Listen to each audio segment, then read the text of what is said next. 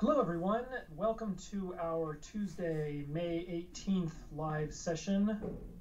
My name is Matthew, and I'm one of the course instructors. I'm going to hand the stream over to Professor Impey to welcome you, and then we will get started with your questions, which you can post in the chat, and we will get them from there.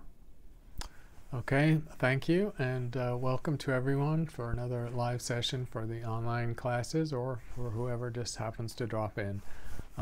Ready to take your questions on astronomy.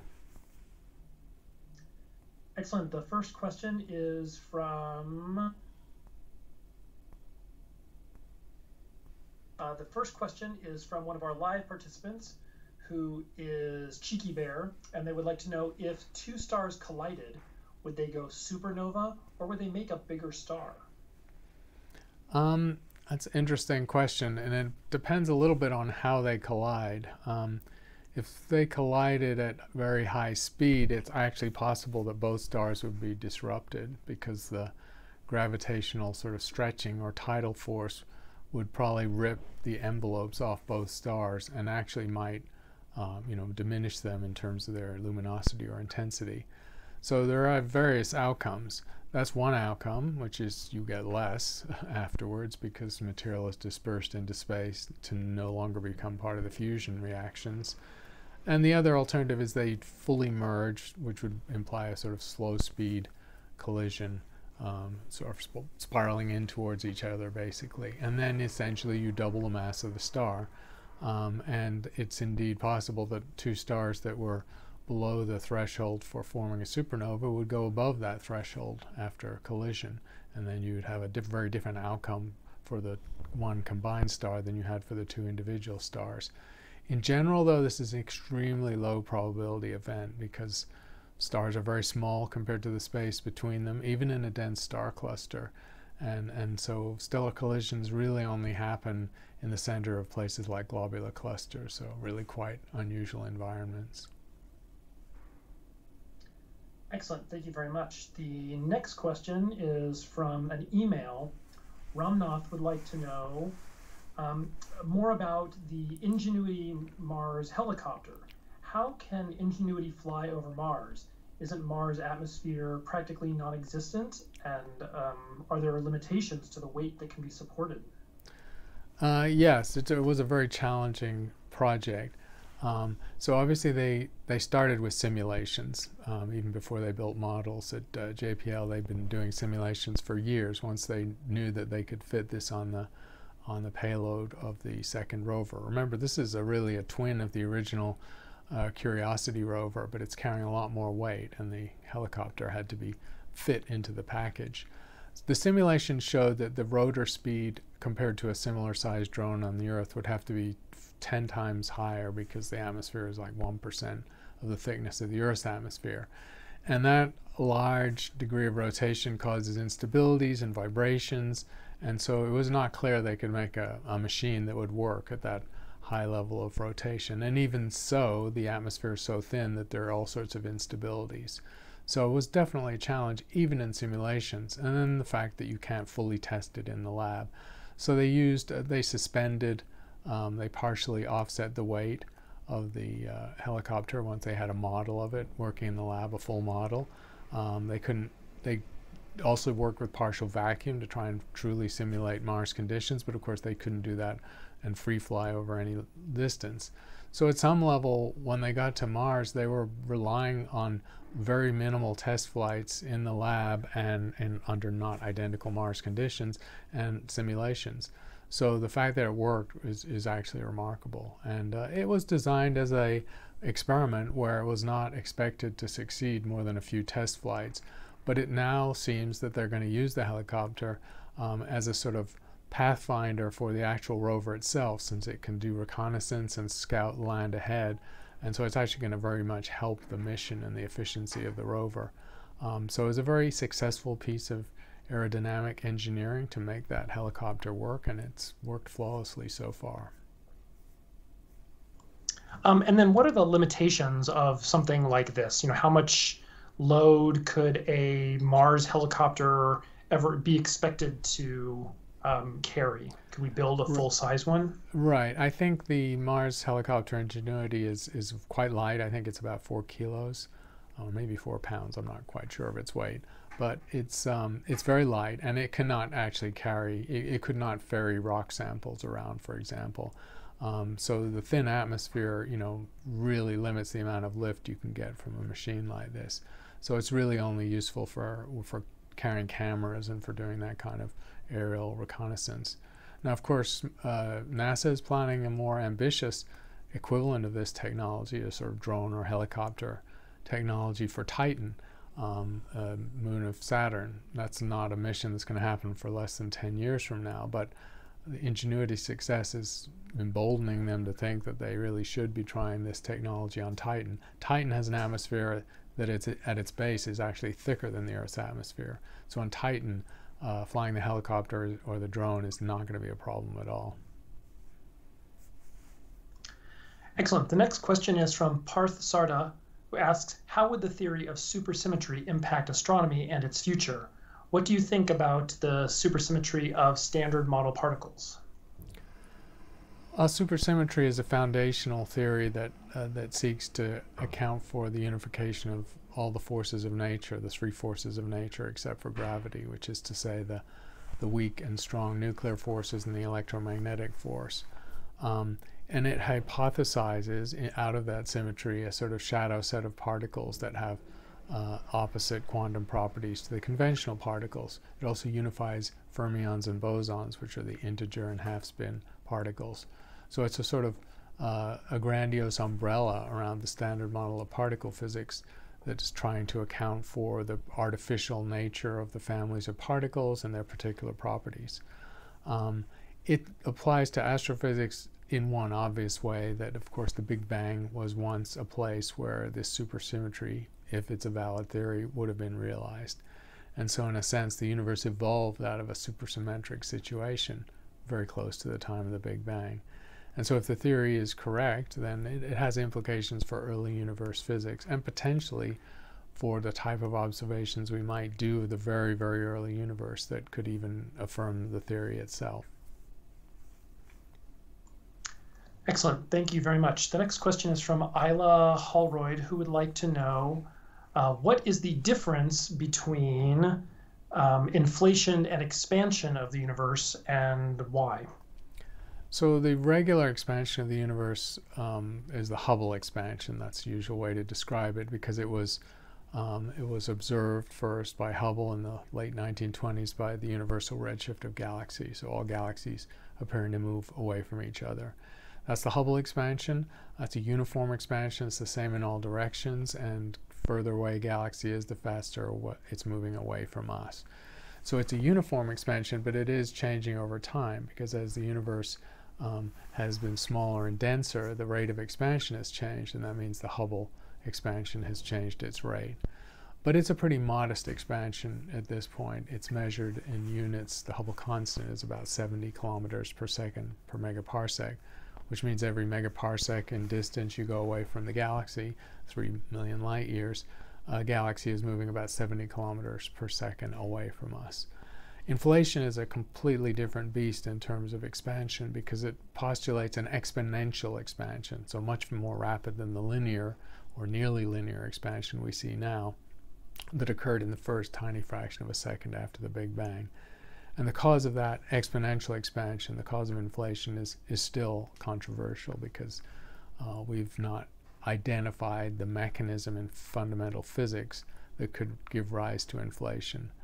The mechanism for Hubble expansion is simply the expansion of the universe that was put in place with the Big Bang itself. The next question is from Wendy Traver, who asks, can you talk about Jupiter's inward migration into the inner solar system? Yes, the theory of planet formation has had to be altered by our striking discovery of planet migration in exoplanets. So the discovery of hot Jupiters, the very first exoplanets discovered, 51 Peg and the handful after it, were all Jupiters on very tight orbits at a small distance from the sun, where it really couldn't have formed that way. There's just not enough material to make a massive planet a short distance from a sun-like star. So we had evidence from exoplanets that giant planets migrated. And that got people looking at our solar system and asking, were the planets always in the positions they had now? And the answer is probably not. It's difficult to be sure, of course, because we're talking about archaeology of the solar system or events that occurred billions of years ago where there's no current trace or proof of these events. So we use simulations and models to understand them. But there is indication that Jupiter has shifted its position significantly, and in particular the outer planets, Uranus and Neptune, substantially altered their positions early on in the history of the solar system. Jupiter is the sort of gatekeeper of the solar system. As by far the largest mass planet, it's the one most likely to cause the ejection of a planet, which may have also happened in our solar system very early on, or the rearrangement of the other planets. The next question is from Dimitris Siropoulos, who asks, why is a black hole's life expectancy proportional to its mass in contradiction to the star's life cycle? Right, that's a good question, and it's really because the physics is fundamentally different. In the physics of stars and their lifetimes as fusion reactors, essentially, the mass of a star determines its lifetime. It's a very nonlinear relationship because more massive stars have hotter interior temperatures, and so they go through their nuclear fuel much, much faster than low mass stars. But there's a relationship there where more massive stars live shorter times. So the most massive main sequence stars, 50, 70, 80 times the mass of the Sun, have lifetimes that are just a few million years. The Sun has a lifetime on the main sequence of 10 billion years, and we're halfway through it. And the lowest mass red dwarfs have lifetimes of hundreds of billions of years, up to 1 trillion years. Black holes' lifetime from evaporation, the mechanism proposed by Stephen Hawking, is based on fundamentally different physics. It's actually based on quantum physics that applies at the event horizon that gradually seeps energy from the black hole, manifesting as a Hawking radiation or a temperature, and then equivalently by the black hole losing mass. And that process is nonlinear too, because the lower mass the black hole, the faster the evaporation time. So the most massive black holes live the longest amount of time, and the lowest mass black holes live the shortest amount of time. Again, it's opposite to normal stars because the physics is quite different. Let's see. The next question is from one of our live participants.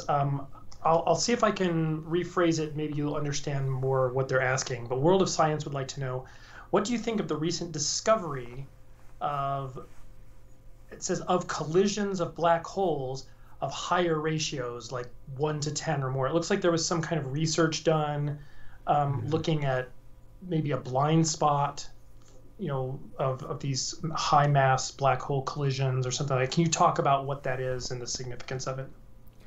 Yeah, people are wondering about the statistics of the black hole collisions. These are, of course, the collisions that lead to the gravitational wave detections by LIGO and Virgo and other gravity wave detectors. And there's now several dozen of these known.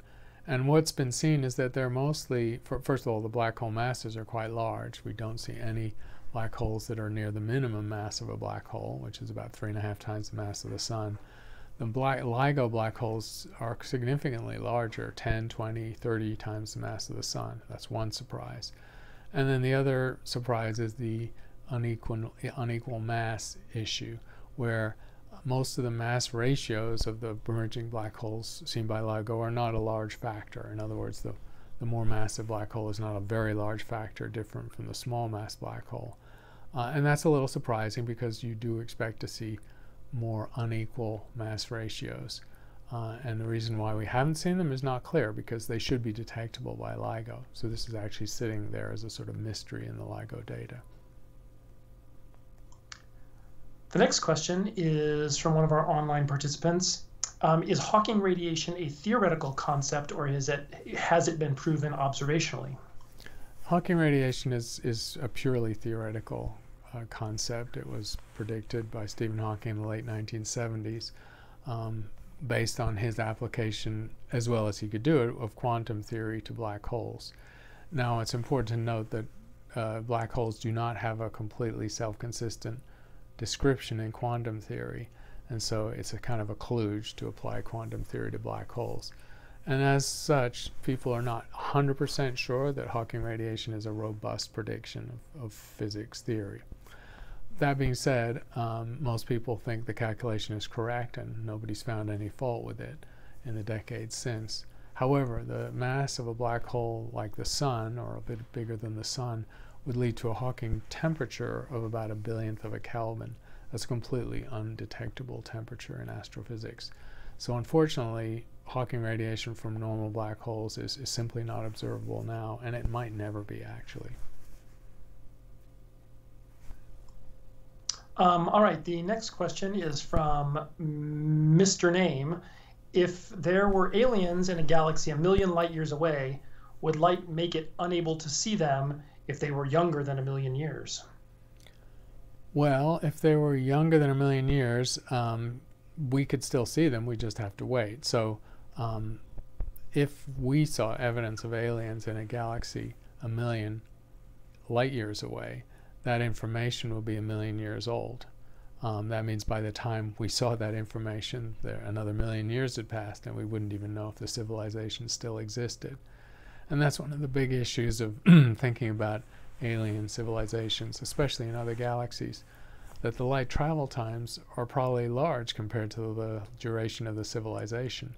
And so it's not a matter of even having communication, because that's obviously far too long a time for communication.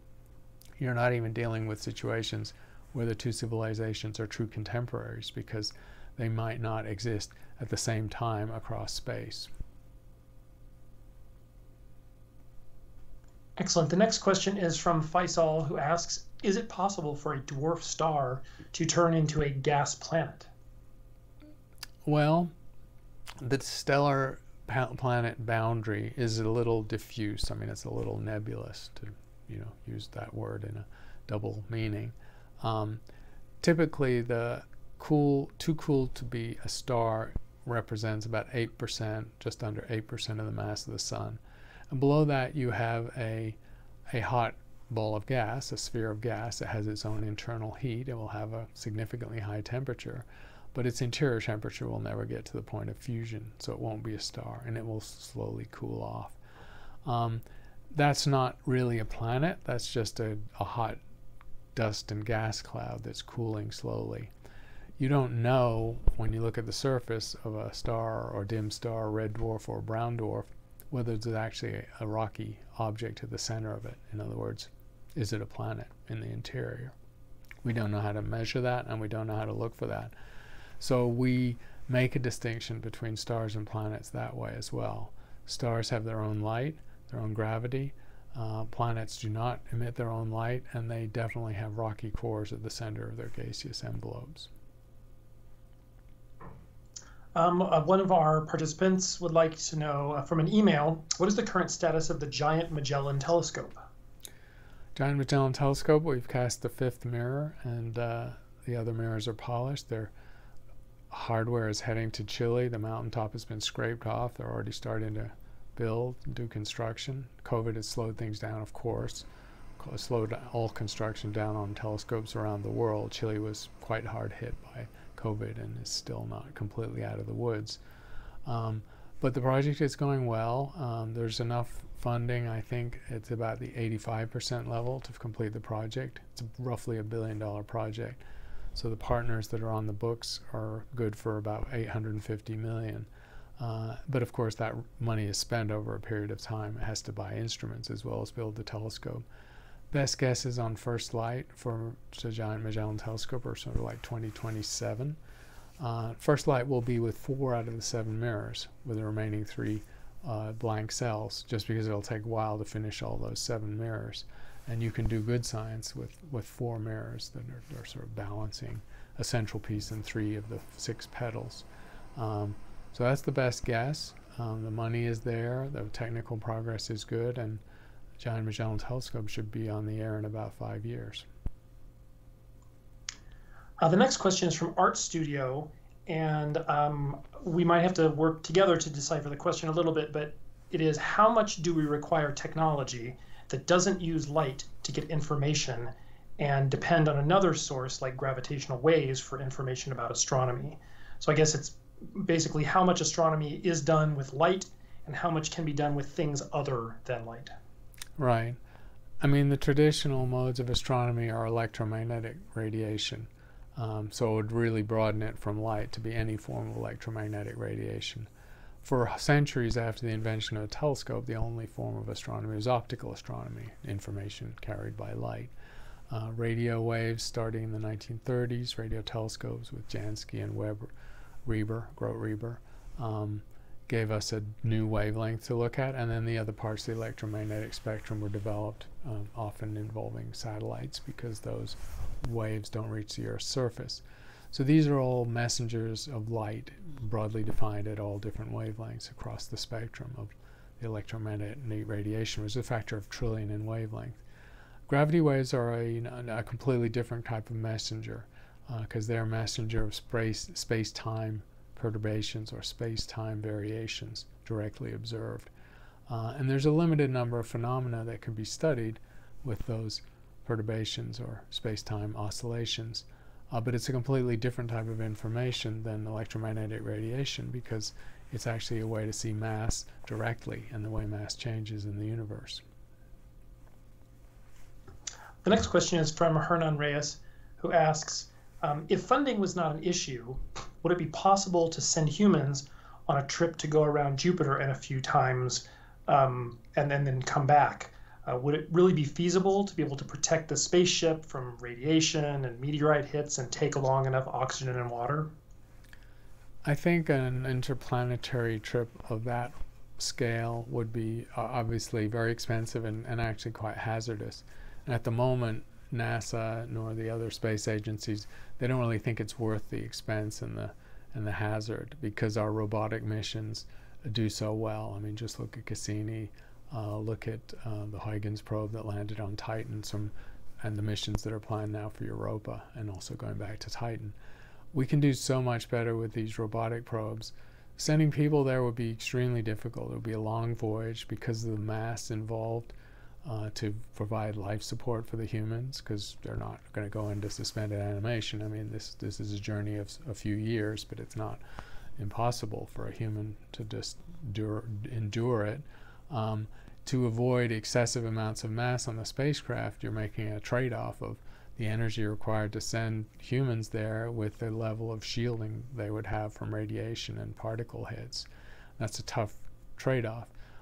Going to Mars and back on the fastest route, fastest trajectory, you generate about a lifetime's worth of radiation exposure.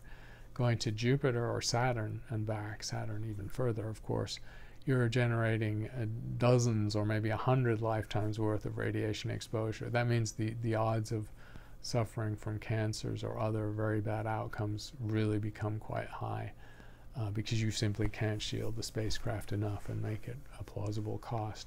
So for all these reasons, even though volunteers might be willing to do it, I don't think NASA or any of the governments that do space missions would accept sending people there in the foreseeable future.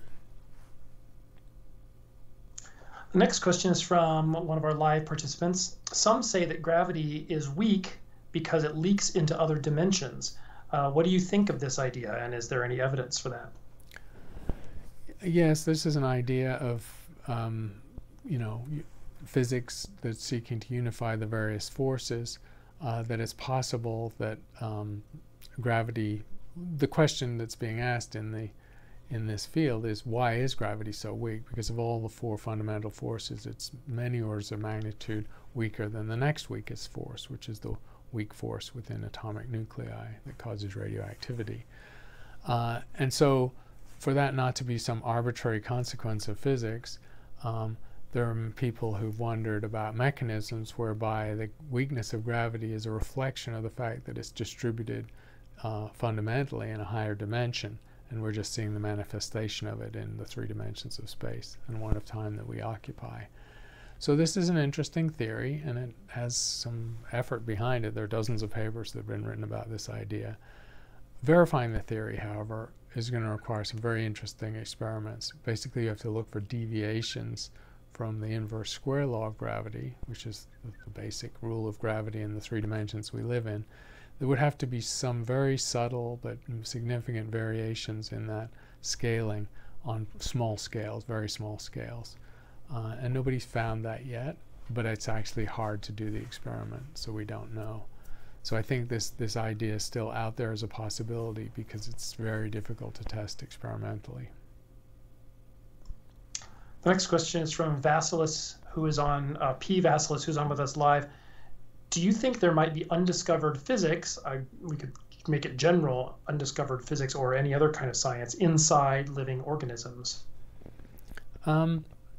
I'm not sure we're going to learn about physics inside living organisms. We're definitely going to learn biology, and we may learn, for example, about neuroscience from living organisms, because the way the brains and nervous systems of other creatures work is similar, but also sometimes different from our own. So I think other organisms are teaching us more about the physiology of our terrestrial biology, and also about neuroscience in the case of animals with brains. It's not clear there's any physics going on. That's something we wouldn't be able to measure in the lab. Animals or creatures, living creatures, are extremely messy laboratories or environments for studying physics. That's the real problem. To understand physics and tease out new physics, you really need a much more controlled environment than you get in a living creature. The next question is from Hedgehog Studios, who asks, do you know anything about the Lyman alpha forest, and could you give me a basic overview of what it is? Yes, the Lyman alpha forest is Lyman alpha is a resonant transition of a hydrogen atom at 1216 angstroms, and so it's the ground floor transition, and so you see it typically in a cold gas, and Lyman alpha is used as a probe of the intergalactic medium, because when you look at wavelengths blueward of Lyman alpha, you see a sharp cutoff because the universe is opaque, and at redward wavelengths you see narrow absorption lines which indicate absorption by clouds of intergalactic gas. And so you can use spectroscopy of quasars. You use the quasar as a flashlight far across the universe, and you look at the thicket of Lyman alpha lines, which is actually called the Lyman alpha forest, in a spectrum, and each of those little absorption lines is mapping to a different region of intergalactic space where there's an intergalactic hydrogen cloud, and you can measure the properties of these clouds and their evolution over time and their temperatures and densities and pressures if you make some assumptions. So it's a very powerful form of science, and basically if you have a set of quasars, each making a different sightline through the universe, you can do 3D tomography, threading a volume with different sightlines that are close together, and then looking along the redshift dimension to get the three-dimensional shape of this intergalactic medium. The next question is an email from Jan Campos, who asks, considering the expansion rate of the universe, how would our night sky appear to us if Earth existed 7 billion years ago? Would a backyard telescope be able to see more galaxies? Would large telescopes like Hubble give us better data and images? That's an interesting question. 7 billion years ago, actually the difference would not be that dramatic. At some point it would get interesting and dramatic, but just 7 billion years ago, the expansion rate of the universe has been changing relatively modestly because it was decelerating for much of that last 7 billion years, and then it was accelerating due to dark energy in the last 3 or 4 billion. So on average, it's not changed in a highly nonlinear way.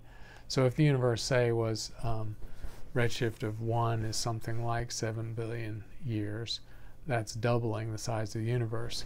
So if the universe was half the size, the density would be 8 times higher. Distance between galaxies is half as much. But of course you don't see galaxies with the naked eye. Seen through a telescope, though, the universe would look different. It would look more crowded because the galaxies were that much closer together and that much denser. The next question is from Ritik, who asks, consider a hypothetical situation in which one end of a very long straw is in space, a vacuum, and the other is in an ocean or a sea, would all of the water be sucked through the straw into the vacuum of space? Interesting question. It depends, of course, on the width of the straw a lot. But generally the answer is no, because at some point, as the water is pulled by surface tension up the straw column, then the weight of the column of water, reference to the Earth, would exceed that tension and upward force that's exerted due to the straw. So no, gravity in the end would stop you from pulling the Earth's oceans up through a straw, no matter how long the straw was. The next question is from Andrew Johnson, who asks, does space-time have the elastic property of resistance to compression? So would a gravitational well for a given mass be deeper in the early universe prior to expansion? The gravitational well of a particular mass is still just keyed to that mass. So, the depth of the well and the mass and the distortion of space-time is not changing with the mass. What's different in the earlier universe is that the space-time itself is compressed. But that doesn't affect the distortion of the space-time and general relativity caused by the mass.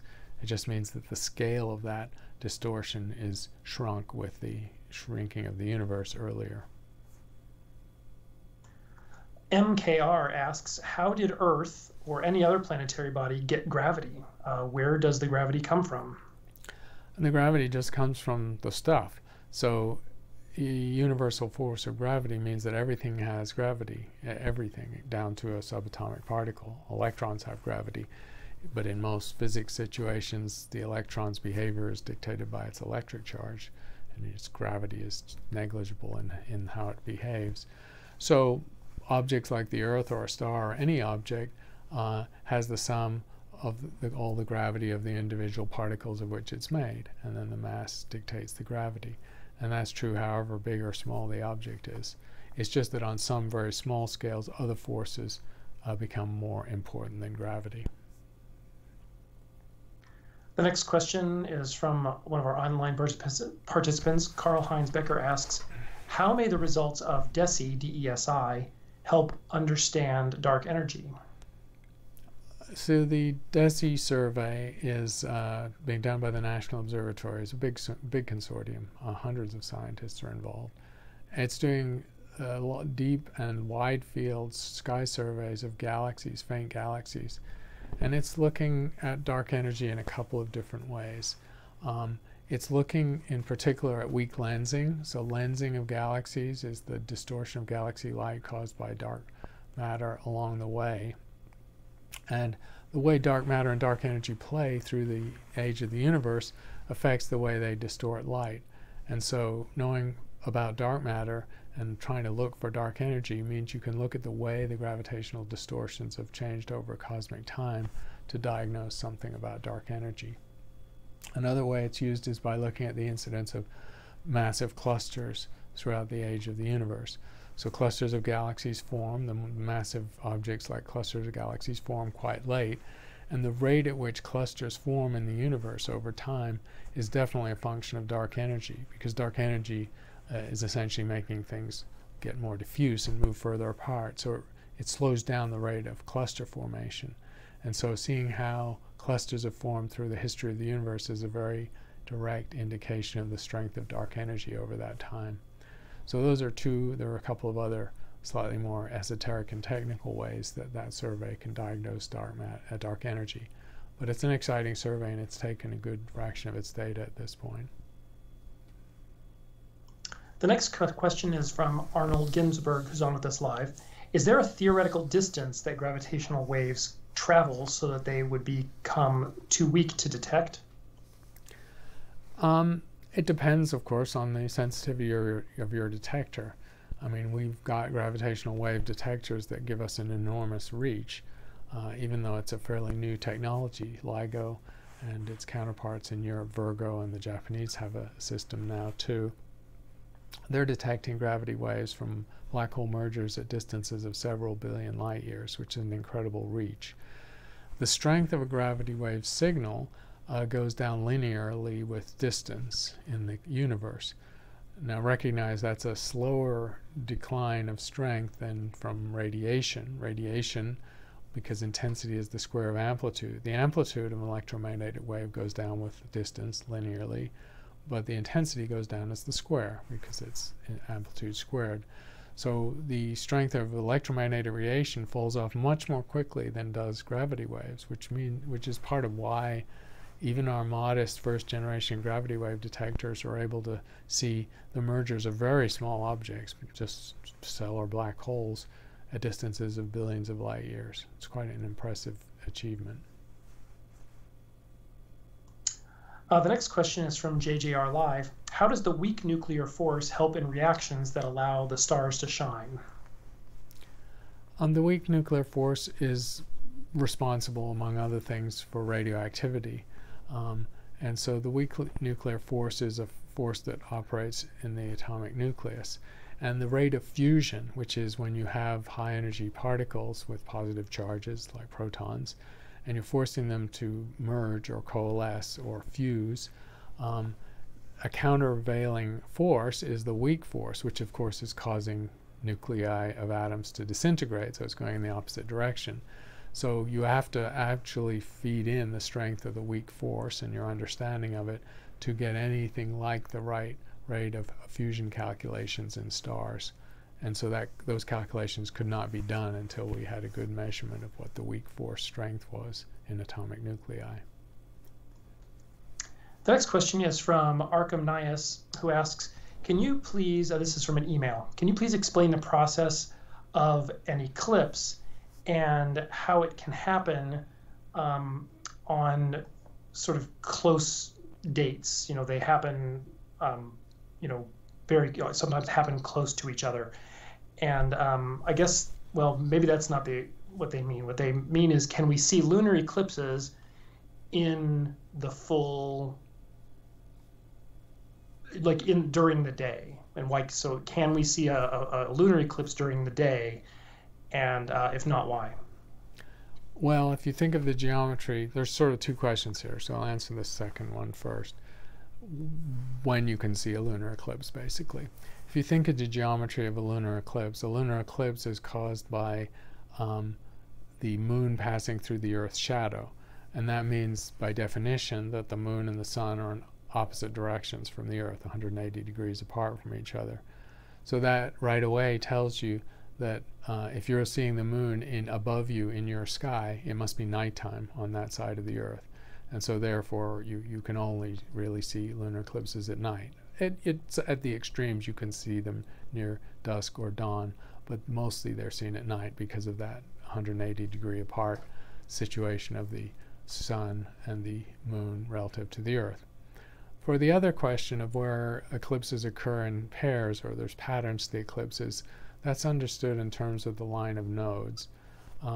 Part of the reason that eclipses don't happen every month is that the Earth-Sun and Earth-Moon distances are varying, and more fundamentally, the plane of the Moon's orbit of the Earth is 4 degrees tilted from the Earth's orbit of the Sun. If these two things were not true, if the Earth-Sun and Earth-Moon distances never changed and there was no tilt of the Earth-Moon axis to the Earth-Sun axis, you would have a lunar eclipse every month and a solar eclipse every month. But we don't because of this tilt. But what happens is, given that tilt, if you imagine two planes inclined, there's a line of nodes, as it's called, which is the intersection of those two planes. And that means there are paired situations where you can tend to have eclipses. And that's why eclipses do have patterns in their recurrence, because of the tilt of the orbits. Green P, who's on with us live, asks, recent statements from defense officials and senators seem to show some concern over military UFO sightings. Obviously, these are not ETs, but do you see any implications for this in the field of astronomy? Yes, this whole UAP phenomenon is getting quite interesting. UAP is unidentified aerial phenomena, and it's essentially a recasting by the military of what has traditionally been called a UFO. And I think they've done it for the obvious reason that the UFO term has been stigmatized by the fact that there's so many sightings that are just nothing to do with alien visitations. So they just wanted to sort of hit a reboot on the naming of the phenomenon so that people might be able to study it more dispassionately. So, as we've all seen in the last few years, the military have started to release, especially from the Navy, videos of Navy pilots who have seen phenomena that they can't explain. These are pretty reliable reports as opposed to the standard UFO report, because pilots are trained to be careful observers. They're aware of data, and they always note position, time, date, and location, speed, everything they can measure. So there's quite a lot of information attached to these reports. Often they're corroborated because pilots fly in tandem, or there's two people in a plane, so it's not usually an individual sighting. And they also are aware of what military technology can do, with an important caveat. The important caveat is that the least unconventional explanation for UAPs, in other words, not that they're alien visiting us, is that they are extremely high-tech secret technologies that are under development by the United States or other state actors with rather unusual capabilities that make them sometimes appear unphysical. There are reports of rapid direction changes of speeds that appear to be highly supersonic in very short periods of time, and so on. So what's not clear yet is whether we can rule out experimental military craft by our government, by the United States government, or by other governments. The Navy is due to release a report to Congress next month, and there's going to be a lot more information there. But these videos have been released, and at least in this case, we know these videos are not faked, and they're not people trying to get attention or publicity or make money, because the military and the people involved have no motivation to do that. So they're among the more credible sightings of what we used to call UFOs that I've seen. The next question is from Mr. Name, who would like to know, what are the upper limits in terms of size for telescopes? That's an interesting question, because the engineering of telescopes is potentially reaching a maximum. There's a generation of telescopes that are planned for the late 2020s, in the next 7 or 8 years, which are in the range of 25 to 40 meters. So there's the 24.5 meter Giant Magellan Telescope, the 30 meter Giant Californian Telescope, and the 39 meter extremely large telescope of the Europeans. To go beyond that, people have done engineering studies. I'm aware of several engineering studies that have tried to do football field sized telescopes, so 100 meters. And at that point, it starts to become difficult to construct a telescope that's steerable or movable, because the mechanical stresses, the wind buffeting, the thermal inertia, and the thermal coupling to the atmosphere, and the difficulty of equalizing the temperature, those are problems that all apply to big telescopes, and they just become worse the bigger the telescope is. And they go worse as the area rather than the size. So for a twice as big telescope as a 40 meter, they're 4 times worse. That doesn't mean you couldn't build a 100 meter telescope, but it would be extraordinarily expensive, and it just might not very well perform as well as the biggest telescopes below it. I think what's more smart use of your money, if you want to build big, is to put big telescopes together in interferometry mode, which gives them much better angular resolution. And then you don't have a single giant telescope. You mock up a giant telescope by using the elements as an interferometer.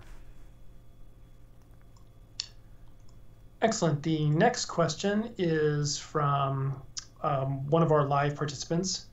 How would an artificial sun, which carries on fusion, affect the astronomical world? So like which carries on fusion. So I'm not sure if they mean in space or if they mean fusion on Earth. I'm assuming they mean some kind of fusion reactor on Earth, but would that affect astronomy? Well, of course, there is a goal still, a long-term goal of energy policy, to create a sustainable fusion reactor. At the moment, fusion reactors cannot really achieve the break-even where they get more energy out than you put in. And if they do so for a fraction of a second. So we're very far from a sustainable fusion reaction. But just let's imagine the research gets better, there's enough investment, and so a sustainable fusion reactor is developed. Well, it would be an extremely miniature star. It would indeed be operating like a star, but it would be a highly miniaturized star. And of course, the extremely high temperature of the fusion reactor would be contained magnetically and then within multiple layers of a building. So it's not like you're going to be blinded by the light of this object. So a fusion reactor, should it exist, will be nothing that would affect astronomy or anything else. It will be an incredible engineering achievement since we're really so far from doing it. The next question is from Arnold, who's on with us live. How close to the speed of light could a human body travel without being crushed or destroyed? Well, in principle, if you could do it, if the energy costs were possible, it wouldn't affect you at all. I mean, special relativity provides for the speed of light as an absolute limit, and it says that as you approach the speed of light, as seen by another observer, you suffer distortions of your time, your space, and your mass. Now, none of those effects intrinsically mean that you couldn't survive it. It being more heavy, okay, at some point that would be not survivable. Being squashed, unless it was extreme, it would be survivable. And having your time dilate, you might not even notice. So I would say that the relativistic effects, the extreme effects of relativity, where those distortions become of the order of a factor of 2 or more, which point they really might affect the ability to survive it, those happen within 1% of the speed of light. So you could get to well above 90% of the speed of light and not have any dramatic problems, I think, surviving it. The energy cost, of course, would be prohibitive. The next question is from one of our live participants. NASA made a simulation about an asteroid that would impact the Earth. How do they calculate the place and the speed of impact during these simulations? They have to use a range of parameters. So we know where near-Earth asteroids come from. They obviously come primarily from the asteroid belt. They're scattered inward towards the Earth's orbit from the asteroid belt. And we know typically what their velocity, their inward velocity, is likely to be as they leave. It will be accelerated somewhat as they get closer to the sun. So the velocity, the net velocity towards us of an object is pretty clear. If it's on a direct radial inward path and we have a transverse motion, you can calculate that velocity too. So that's part of the simulation. And then, of course, the other thing, it completely depends on the mass, because the kinetic energy that goes as the mass and the velocity squared. And so you need to know the size of the object. So near-Earth asteroids simulate a range of impact velocities and a range of masses. And maybe even a range of angles, because some of these impactors could come from well above the ecliptic or below the ecliptic, and so come from slightly different directions. So these simulations take into account all these variables.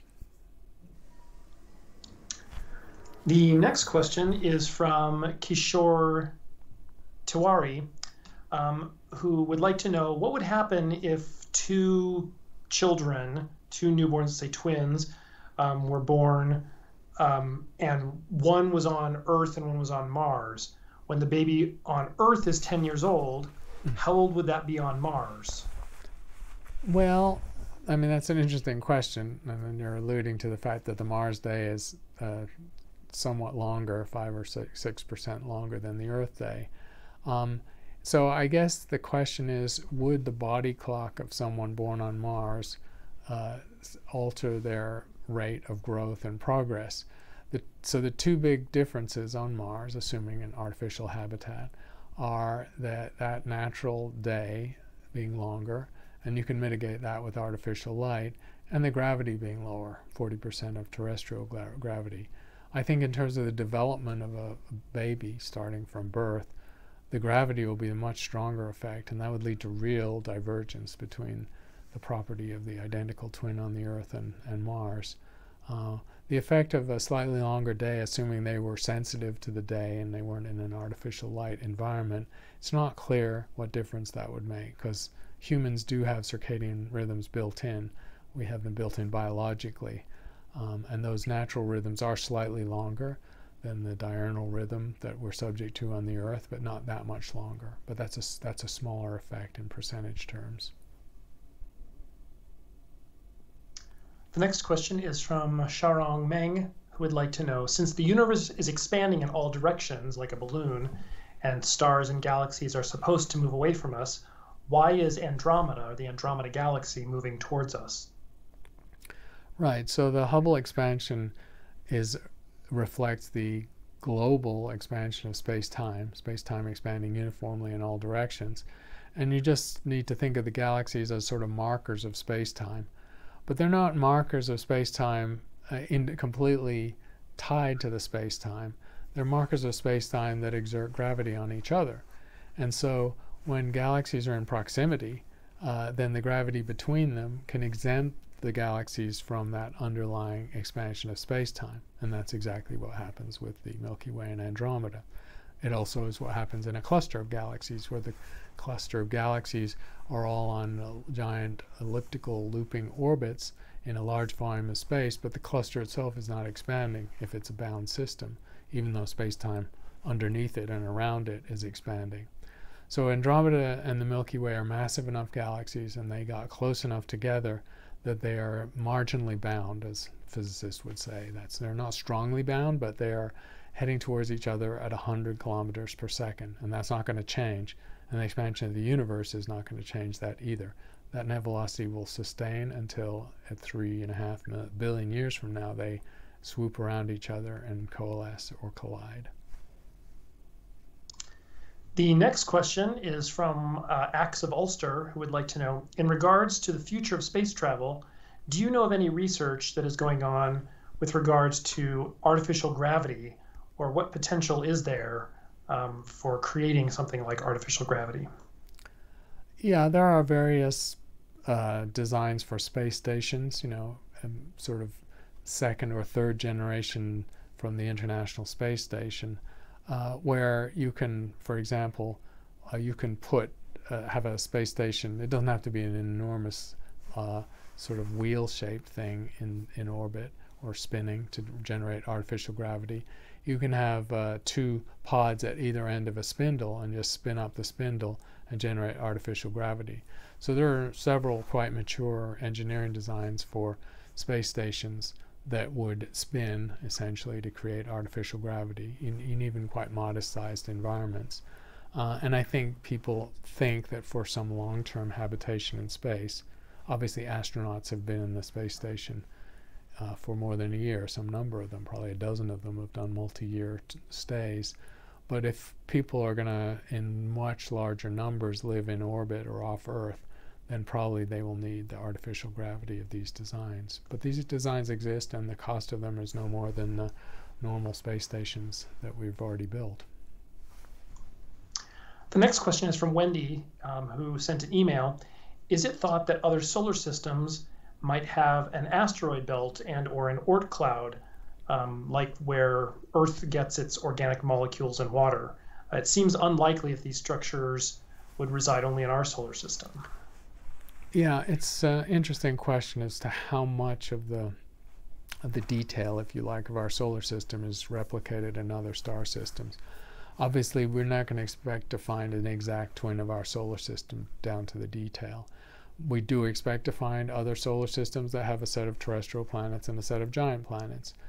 The asteroid belt is what would normally be the position of a planet, and it appears to be a failed planet because you sweep it all up and it's about 4% of the mass of the Earth, so really quite modest. So most of that material was scattered out of that radius of orbit a long time ago.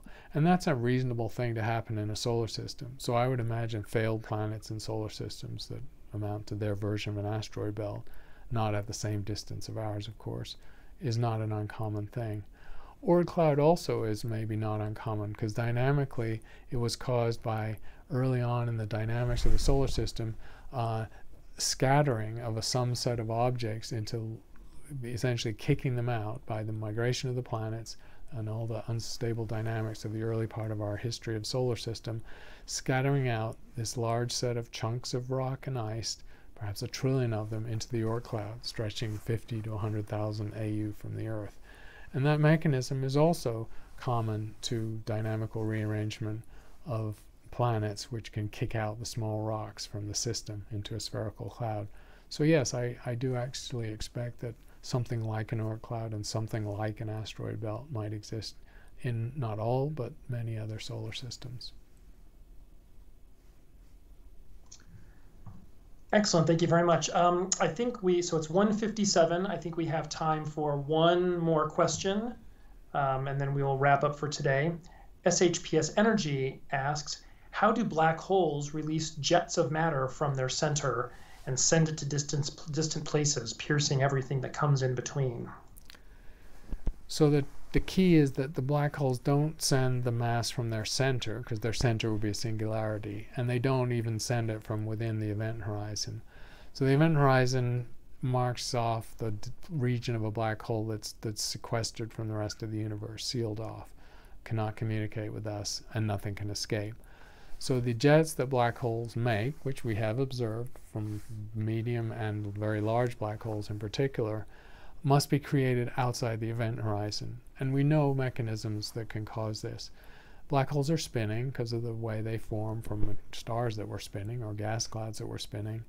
And as they spin, they're going to attract a accreting disk of gas. That's an accretion disk. That's a common phenomena around stars of all kinds, not just black holes.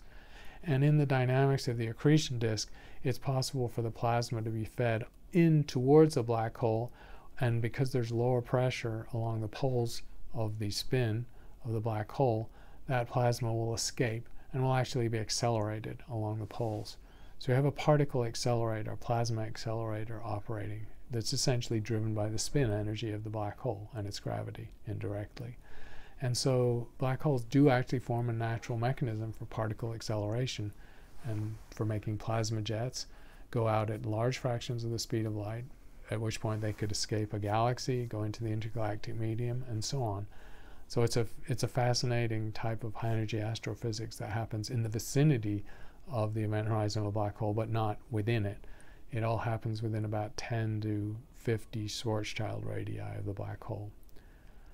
That's a good question to end with, and appreciate the variety and the good questions this week, as always. We'll be back. I don't think we have our next one scheduled, but we'll be announcing them soon. Thanks to Matthew for facilitating, and we'll talk to you next time.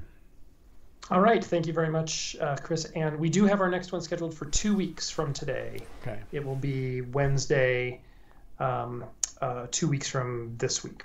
So we will see you all then, and we hope you have a great weekend, or a great week and weekend. Take care, everyone.